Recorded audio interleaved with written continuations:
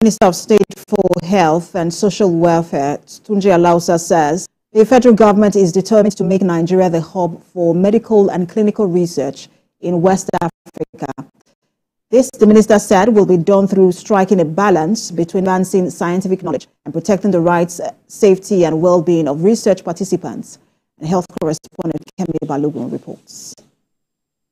Over the years, the lack of regulations to support and promote health research in the country have been evident. While the country has developed a regulation document for health research ethics, compliance to this document has largely been affected by the lack of legislation.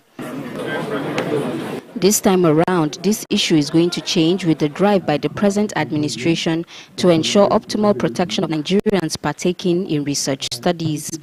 At this inauguration of the third set of new members of the National Health Research Ethics Committee, the Minister of State for Health says the team will be expected to create a balance to uphold the higher standards of medical and health-related research. We believe maintaining high ethical standard in our healthcare system, both in every sector of our healthcare system, front and center, from pharmaceutical research, device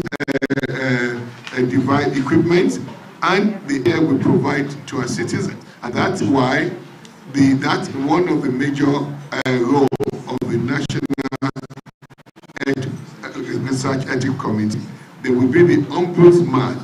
They will police our healthcare system. The newly inaugurated committee aims to enforce standards and protocols for conducting ethical preclinical and clinical trials in the country. The National Health Research Committee will work independently but in synergy with the recently inaugurated National Health Research Committee to serve as a catalyst for fostering a culture of ethical research within our scientific community.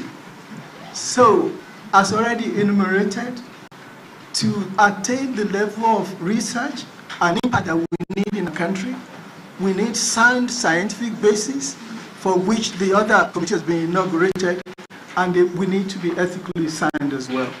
This committee will play a part in creating new avenues for healthcare research by adhering to rigorous standards of human dignity, transparency, and integrity.